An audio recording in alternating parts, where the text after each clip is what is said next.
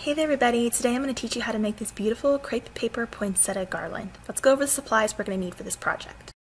Okay, so the supplies you're going to need for this project is some floral wire. I'm using a 22 gauge wire here. I recommend that it be something that is fairly flexible so that you can, manipulate your petals and your flowers as you wish as we build the garden. So you don't want anything too stiff that won't let you have some flexibility. You're also going to need a thicker floral wire. This is just like a Garland wire that you can get at most craft stores, and I also have resources online for this as well. And it's great because you can cut it to whatever size you want, and this is what we're going to be putting the leaves and the poinsettias onto. To actually make our leaves, we're using crepe paper for this tutorial, and I'm using a metallic gold and silver ombre crepe paper and a white for the poinsettias. You can make this in any color you want. You can even use cardstock paper if you don't want to use crepe paper. I will be using my Cricut maker machine to cut my crepe paper with the rotary blade. But like I said, if you don't have the Cricut maker, you have the Explorer or a different model of machine that can't cut crepe, you can absolutely use cardstock and follow along the same way. You just won't be using the exact same texture of paper that we're using here. So definitely doable whether you're using cardstock or crepe paper, but I will be using crepe paper. This is 180 gram crepe paper. You can use lighter crepe paper, and I'm going to talk about the settings in a minute as far as what settings to use if you use the heavier crepe paper. If you use the lighter crepe paper, I'll explain what setting also to use. But I like to use the heavy just because it has a deeper grain to the paper, a deeper texture, and I find that that stands out a little bit more on my garland, and I like that look. But if you like the thinner crepe paper, then by all means use that. And of course, if you use cardstock, then you won't have any grain. Additionally, you also need some corsage tape, or they also call it floral tape. I'm using it in white to complement what I'm doing here, but you can use green, or I think they even make brown. I'm also using some pearl stamen here. I got these at my local craft store. I also have an online resource for them as well. If you can't find any of these, or you don't wish to purchase online, you can easily make them by using some really thin jewelry wire and a pearl bead and just threading the wire through and twisting it. And I make these in clusters, and we're going to be covering them so that it has a nice matching look to the center of our poinsettia.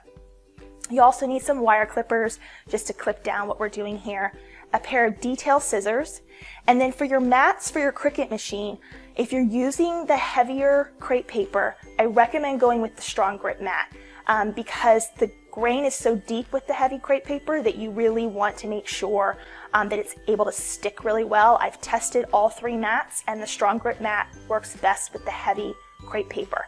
Now, if you're using the thinner crepe paper, the more traditional, it'll be like 60 to 80 gram crepe paper, then you'll want to use the fabric grip mat because then if you use the strong grip, it'll probably tear your paper. So use the fabric grip. If you're using the lighter crepe paper, use your strong grip if you're using the heavier weight crepe paper. Okay, so those are the supplies you're going to need. Of course, you'll also need a glue gun. Any glue gun will do. I recommend a high temp glue gun as well.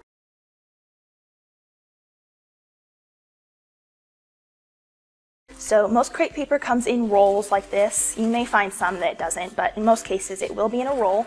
So you will need to cut this down. So I just make sure, you can use a measuring tape, or I just sort of use my mat and kind of eyeball it to where it's nearly the full 12 inches across, and I just trim this down. So I'm going to place my crepe paper at the top corner of my mat there. And with any crepe paper, you want to make sure it's pressed really well. You don't want to just stick it like this, even though this is a strong grip mat. You want to really smooth out the wrinkles. This is called like smoothing, or pressing is burnishing, and if you have a Cricut scraper, you can also use this. Just do it very gently.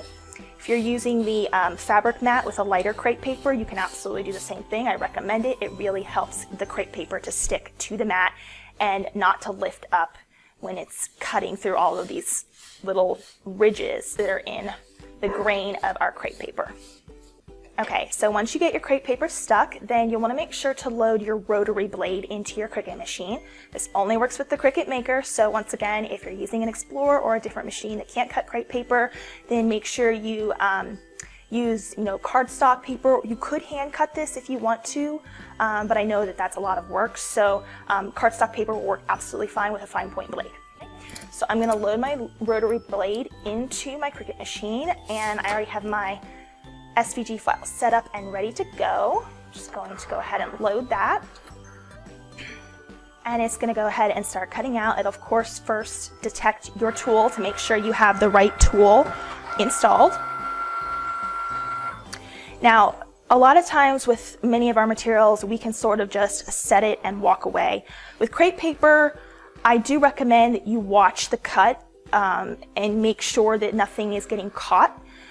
Crepe paper can be a little finicky compared to other materials, so I like to stand and watch my cuts. If I see anything lifting, I press it back down, or if something actually comes off altogether, I might remove it from the mat while it's cutting other pieces. That's just wise to make sure your whole cut doesn't get ruined. If you're using the strong grip mat and you burnished, you shouldn't have any problems. If it's not sticking to the strong grip mat, highly recommend getting a fresh mat. That's probably what it will need at that point, is a fresh mat. Again, you can use any color here. I just wanted to go with sort of a silver, gold, and white theme for holiday decor this year, so I really like this combination. I think it's kind of different and fun, but still very Christmassy. Now, as you're removing your crepe paper from your mat, just go really slow. You don't want to stretch it or anything, so just lift very carefully. Anything didn't cut all the way through, then just take your detail scissors and snip it. Sometimes there's like a sharp corner and the rotary blade misses a little bit. So like this piece here, see how it's sticking a little? I'm just gonna gently use my fingers to pull that back. Okay, so now at this point we need to assemble our leaves and our poinsettia. I'm gonna start with the leaves and then we'll move on to the poinsettia. So like I said here, I have 22 gauge wire. You can use 24 as well.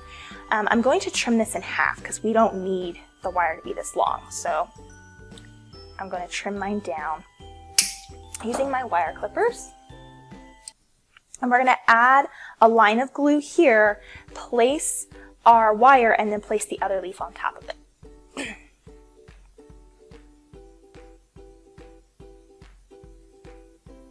So that's my thin line of glue I'm adding there. And I'm going to place my wire right on top there, and then add the overlap of the other leaf, the other side of the leaf. Now you'll notice here, when you get to this point, that you're going to probably have a little extra overlap on the top and the bottom. So that's when you grab your detail scissors, and the one that is underneath, just trim it, and it'll look smooth again. Okay, just like that. Then once you have that done, you can slowly shape the center and the curve of your leaf with that wire that we added there. And there is how you make this crepe paper leaf for our garland. And you're just going to repeat this for as many as you'll need to fill your garland. So you're going to want to decide what length of your garland that you're going to have, how tight together you want your leaves to be. So now we're going to do the same thing to start assembling the poinsettia petals. We cut those out in the white crepe paper, and now we're going to do the exact same thing that we did with the leaves. I'm going to be matching up the two sides. Unless for any reason you're making these poinsettias and you want them to have really long stems, you can also cut the wire in half, because we're going to be adding it to a garland, so they really don't need to have long stems. So I'm adding that thin line of glue just like I did with the leaves. I'm placing that wire on, and then I'm overlapping it with the other side of the petal.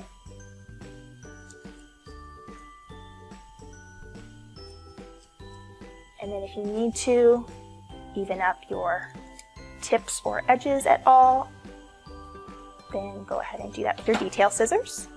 And then you can shape the poinsettia petal the same way, just like that. And what I do here is I use 5 to 6 of the large petals and then 5 to 6 of the small. I have all of my poinsettia petals ready to go. And to start making the poinsettia, we have to first make the center. Now, I told you about these in the beginning. They're just little pearls strung on some really thin jewelry wire. You can find them already assembled online and in craft stores usually, or you can just make them yourself. And you could leave them this color if you want, but I like to cover them in crepe paper. So I'm just going to take, for the poinsettia, I usually take about 6 of these pearls. Call them like pearl stamens, I guess you could say. So I have about 6 here, 2 clusters of 3. And to match my garland that we're going to be working with, I've just cut a little bit of my crepe paper off here. And I'm just going to cut this down a little bit more. It's still quite big. I'm just cutting little squares. And then I'm going to stretch the crepe paper out like this. And I'm going to come over to one of my little pearls here, and I'm just going to place it over it. Kind of think of it like you're covering a piece of candy with a candy wrapper. And I'm just going to twist until the pearl is covered and the crepe paper is snug at the bottom there. Now, for my crepe paper, I don't need to add any glue. It holds pretty well by itself. If for any reason it's unraveling, then just add a dab of glue there and then just finish twisting, and then that'll hold just fine. I'm just going to repeat this now, so I'm just going to stretch my crepe paper out, trim it down to like a square or rectangle sort of size. Usually a square is best so the sides are even. And then I'm just going to place it and twist. Again, if you need to, just add a little bit of glue. If it's not holding for you, just add a little glue at the base there. You can make additional stamen for these to act as berry clusters on your garland vine, which I am going to do to mine at the end, and I'll show you that once our garland is put together. Now that we have the center stamen complete, we're going to start assembling our poinsettia. Before you go any further, you do need to cut some strips of floral tape so you have them ready to go and easy to grab off of your desk. And we're going to be starting with the pearl stamen, and I'm just going to wrap these 2 clusters together so they hold together. Just gather them in a position that you're happy with how they will appear inside the flower, and then wrap it with your floral tape. If your floral tape doesn't stick initially, then you can always start it with a little dab of glue. If it's fresh floral tape, it should have enough stickiness that you can wrap it and it will hold by itself. Okay, so there we go. We have our pearl stamen center ready to go. And now I'm going to gather, I have all of my petals prepped and ready to go here. We're going to be building from the inside out of our flower. So I have 6 of each petal here. I have 6 smaller ones and I have 6 of the larger ones. But if 5 or 7 come together better for you, then that's totally fine as well. So you're first going to start by holding the stamen center and then just start to place the petals around the center. Don't worry about them looking perfectly symmetrical at this point. Because we're adding each petal individually, you can easily just manipulate them even after we've wrapped our corsage tape. So I usually work with just a few at a time. So I've added 3 here, and I'm going to just add my floral tape around the stems so that holds them in place. And then you can see you can still manipulate them to shape them as you wish. There we go. Okay, so I'm going to add my other 3 here. And I'm just going to get them placed as best I can, and then I'll sort of just shape them later on. Also take note here that I'm sort of keeping my petals so that they're fanned the same direction. One is always overlapping the previous one in the same way. And once again, you can still manipulate that if you don't have it right the first time when you add your floral tape, but just kind of keep that in mind because it does make the flower look a little bit more natural to have them all tucked the same direction. So I've added my 6 and I'm just wrapping those up in my floral tape. This is why it's important to have all those pieces of floral tape ready to go so you can just grab them and you don't trying to hold something while cutting with scissors. And you can just kind of play with them here for a minute. And now we're going to add on the larger leaves. I have 6 of those. try and aim to have them placed so that they are in between two of the petals that we just placed, the center smaller petals. So notice that I'm taking these and I'm placing them so that they're not directly in line with the petals below it. Once again, if it doesn't fall perfectly, you can still move them around even after you've added the floral tape. Okay, I'm getting that tape wrapped around the stem there. Now I can sort of manipulate the petals so that they're kind of placed in between those smaller petals. I need to cut a little bit more floral tape here. I'm going to add my last 3, and then once you get all the petals added, you can really concentrate on shaping the flower to perfection. Again, just kind of work on tucking the petals so that they're all sort of tucked the same direction around the center of the flower. So that'll just make it look a little bit more even. Focus on where the petal points are kind of falling, making it look, you know, as natural as you can. So I have everything done now. I've prepped all of my poinsettias. I've prepped a bunch of leaves the way I showed you. I'm just going to set these poinsettias aside. You don't need to worry about the poinsettias until the very end. So we're going to work with making our garland now. I ended up with about 55 leaves for my garland. Mine was going to be about 5 foot wide, but that's going to depend on your space and what you're looking for. So if yours is you want yours to be smaller or longer, just think about that. But I ended up with about 55 leaves. So first thing we need to do is we need to measure out our floral wire that we're actually going to be attaching these leaves to. Now I like to use this thick floral wire because you can cut it to any length. So just again, think about what the length is that you want this garland to be. And it's a good idea to make sure that you cut more than you're going to need. So if you're aiming for a 5 foot garland, I would suggest cutting a 6 foot. Also notice I'm not stretching this wire all the way out. I like that it has a little bit of a natural loop-de-loop to it, as I guess you could say. Next, go ahead and move to the starting end of one of the ends of your garland. You're also going to want to go ahead and use your scissors to just go ahead and cut a bunch of strips of floral tape so you have them ready to go. I usually cut around 3 inches again, maybe 4. You honestly don't need that much, but it's easier to work with a little bit longer floral tape and wrap it. It's easier to wrap it when it's longer than shorter, so you might have to just cut a little extra just to make that easier on you. So I'm going to start with my leaves here. I'm not worried about, you know, which ones are going to go where as far as color. I'm just kind of doing it random so that it looks kind of natural. So I'm going to focus on placing one at a time. And our wires are actually a little long still, so I'm just going to trim that down a little bit more. Use my wire clippers here to just snip off a little bit. And I'm going to start at one end, and I'm going to line up the wire from the leaf to the wire of the garland, and I'm going to grab a piece of my floral tape and start wrapping. After you get those first couple wraps around, then you should be able to go a little bit faster, and it won't scoot on you or anything like that. Usually where my floral tape stops from the previous leaf is where I will add my next, start my next leaf.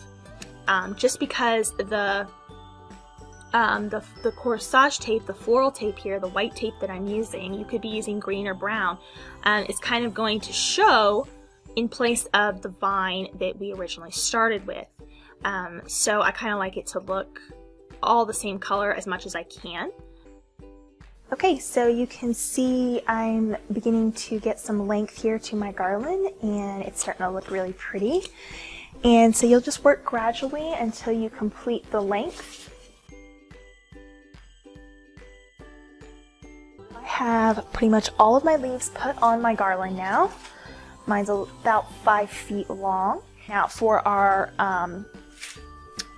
crepe paper poinsettias, I don't recommend adding these on until you're ready to style your garland wherever it's going to be displayed. So in my case, it's going to be my mantle, and I'm going to go ahead and show you how I place this on my mantle and then how I just stick my poinsettias in there.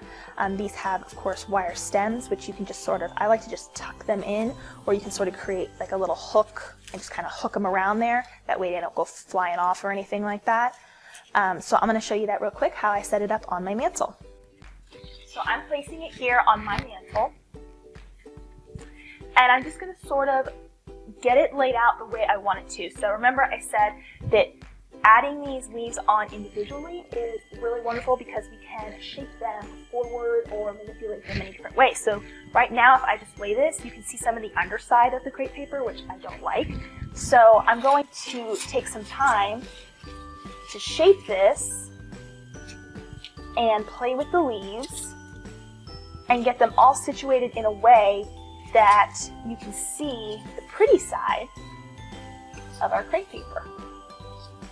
Once you get your garland and you're pretty happy with the way it's positioned, wherever it is that you're displaying your garland, then you want to go ahead and add in your poinsettia.